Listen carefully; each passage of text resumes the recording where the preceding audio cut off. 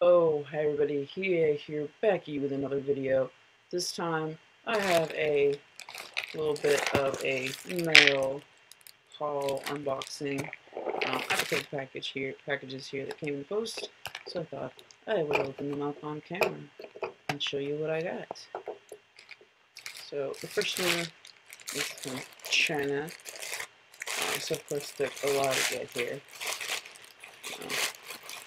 But I'll save more money doing that. Now came in this neat little bag. So these are a whole bunch of the animal Sonny Angels. I love the Sonny Angels, but I can't really afford to buy every single one box of them. So I ended up finding these online, super cheap. So they're basically about I think they were actually cheaper than the cost of the actual blind bags. They look kind of like they might be bootlegged. I'm not entirely certain looking at them. I feel like they might be resculpted. I'm not entirely certain how to compare them to my other ones. But I think they might be that might be why. They're an old version, so I thought that was why. But they might be resculpts too, but they're still cute, so don't really mind that much.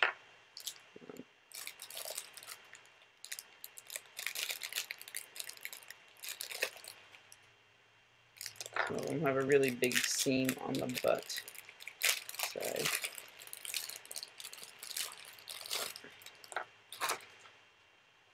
I got a Sonny Angel that was similar from a different seller as a freebie and a keychain. So I don't know if maybe they're just supposed to be like this, but they seem lower quality than the ones I did a blind box review of. So, are they bootlegs? I think maybe they might be. I'm not entirely certain. But you can see the seam there. But if you display them from the front, and their heads are really squishy. So, let's open them up. For $4, what can you say? This one has a scratch on the eye.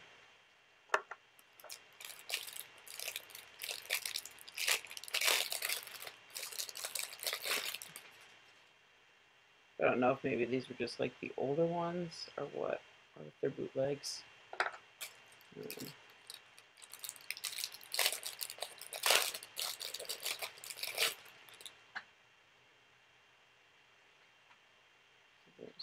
a piggy. This looks like a bear.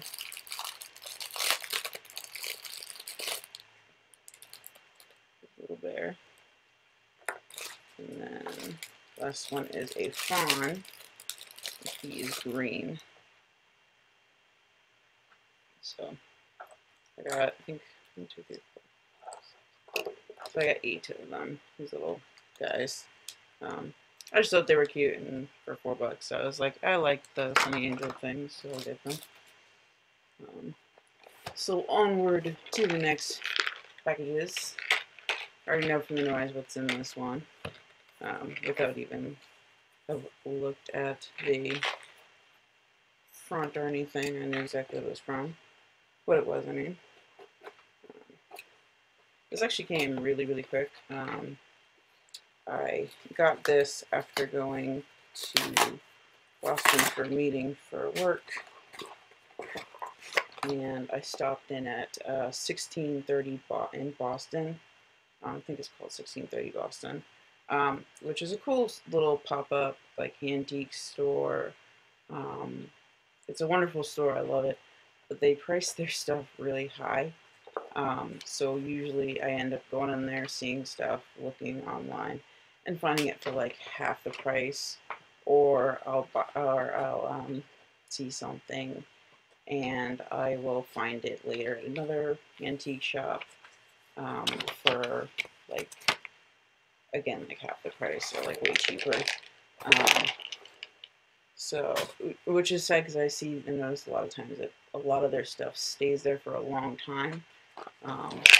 So especially during the tourist season, stuff seems to move a little bit more quickly. But I think that's just because they have more tourist people who don't know much about antiques and stuff, so they're not like big collectors. So they just see an item and go, "Oh, that's cool," and they buy it. And a lot of stuff in Faneuil Hall Marketplace, where it is overpriced anyway. I mean, hell, you go to Urban Outfitters and half the other places, stuff is way overpriced. So I always like buy stuff. I saw like my Christmas sweater that I got for Christmas this year. I originally saw at the comic book store, Newberry Comics, in Faneuil Hall Marketplace, and I immediately went onto the company website for Tipsy Elves themselves, and they were selling it for way cheaper, and to begin with, regular price, plus they had a sale going on. So I like mentioned it to the store owner. I was like, "You do realize that you're selling a product for like not even the list price on their website, and they're selling it cheaper." So even with shipping, I paid a good majority less than what they were selling it. So if you're going to Faneuil Hall or pretty much most of the tourist areas, like Boston or probably any other city, you're going to be paying more for stuff. So I don't do that. I kind of just go in, check stuff out, and I'm smart about it. So I realize what the price of it, the item's supposed to be. So it works in my favor. But hopefully the ones they have get a nice home though, even though they are overpriced. I still wish them a good home. Maybe someone can haggle and get them for a lower price to match more what they're worth. But they're cool. So they package them nice and neat for me. And I believe the one I saw in this store was a different color as well. But I really didn't care about what color it was. I don't know if I got a picture of it or anything. I might have. But it was this Whirlpool, the Whirlpool puzzle. Get a ball in each hole, and made in England by Journette Co. London.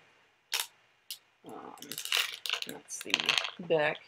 And it's basically in pretty much exact same condition that the one at 1630 was. Just I think the other one in 1630 was in a red, which this one I actually got a second one with, because it came as a set. So I got another puzzle by the same series, and it is the Miller Toast Puzzle. And it says, instructions, charge the 4 glasses. So you have these little bead things, and they go in the glasses. So I like the illustration on that one. They did not have this one in the store. The next package I have is the other one they have in the store. But they did have this one. It was probably in this red color. But I ended up getting both of these for cheaper altogether, even with shipping, for what I would have paid for just the one at the store. So it was at least at like $3 to $4, like cheaper than what I would have paid in the store for just the one. So it tells you how they don't price things very well, which I feel like if they price things a little bit better, things would probably be flying off the shelves a little bit faster. But they don't seem to be doing that. Which I have mentioned a couple times to them. Yeah, I love their store and they have great stuff, but they again, price things way too high. So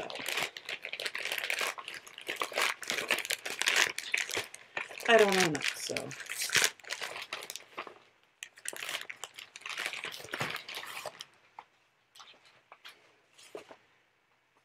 It could always be too that the person who is curating the store pays too much for the item originally, and then when you want to make your money back or make a profit, if you've bought something and you've bought it for way higher than it should be, you're kind of losing out because you need to price it higher, and then most people who are serious antique people like me are going to immediately go, why did you buy that for that price? That is ridiculous.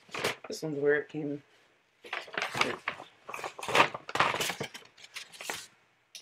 says, Jai, thank you for your purchase. Enjoy in good health.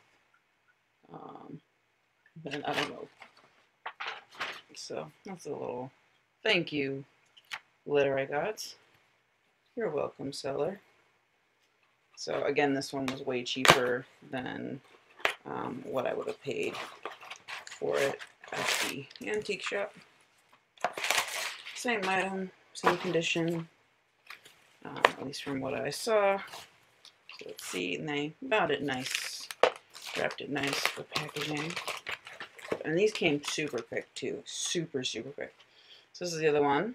It is a pin you ring it puzzle, and get the rings on the proper pins, and then it's again made by the same company.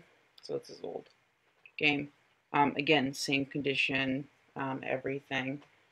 And I paid for this one, I think it was like half of what they were selling it in store.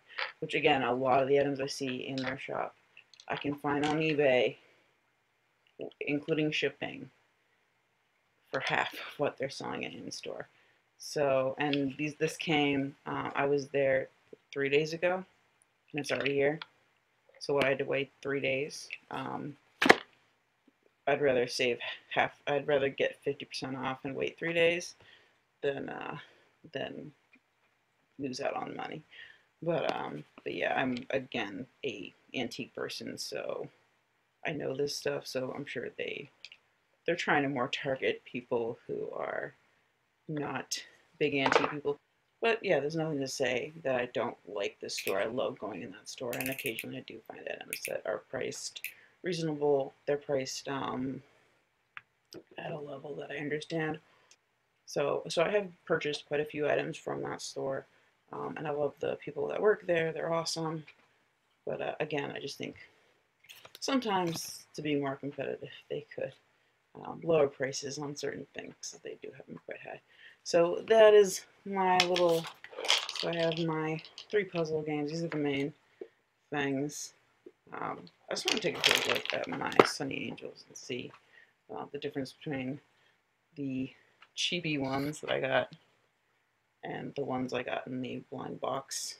Okay, so I am back, and here is one of the Sonny Angels that I got from one of the blind boxes I bought. You can see there's no seam or anything, and everything is solid. It's not squishy, there's no squishy head or anything. Whereas the cheapy, what is most likely a knockoff one, there is that seam. It's a very thin plastic. This is a heavy duty, and then that squishy head. But and then of course there's a little bit less detail in like the face with like little blush and stuff. The two, but from far away, they're still cute. So again, as I said, I saw them for $4, and I was like, I don't know quite what I'm getting, but $4, I'm not gonna lose out. So they're still cute. So, but yeah, that's it for this little mail unboxing. I love these puzzles. I love the fact that I got 3 primary colors of yellow, red, and blue. And again, they're all great condition. I think they're from the, I can't remember what they said. I think they're from the 30's, is what someone said. I'm not entirely certain. I'll probably put it in the description. What like age these are. This is there. of the popular portable puzzles proving positively perplexing and perpetually pleasing posers, presenting persistently provoking problems, providing profuse pleasure, and producing a palliative, palliative or placid panacea to people processing a propensity for persistence, patience, spacious acidity, and painstaking proportionality. I can't even, but it's like a tongue twister itself. Read that. That's insane. But I'm gonna enjoy hanging these up. I need to find a way to hang them up on my wall because I want to hang them up on my wall, but I want to do it in a way that doesn't damage them. So I'll figure out something. I might have to, like, I don't know, I'll figure out some way of doing it to protect them so that they can be hung up and not destroyed. But yeah, they're great condition. And this one was a bonus, so it was cool to find again. Again, it was cool to find this one with two. So this one they didn't even have at the store. They had another little game that was interesting, but I didn't like the design of it as much. It didn't look as cool to me. These ones I like the graphics on a little bit better.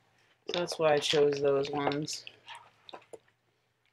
But yeah, thank you for watching and peace out.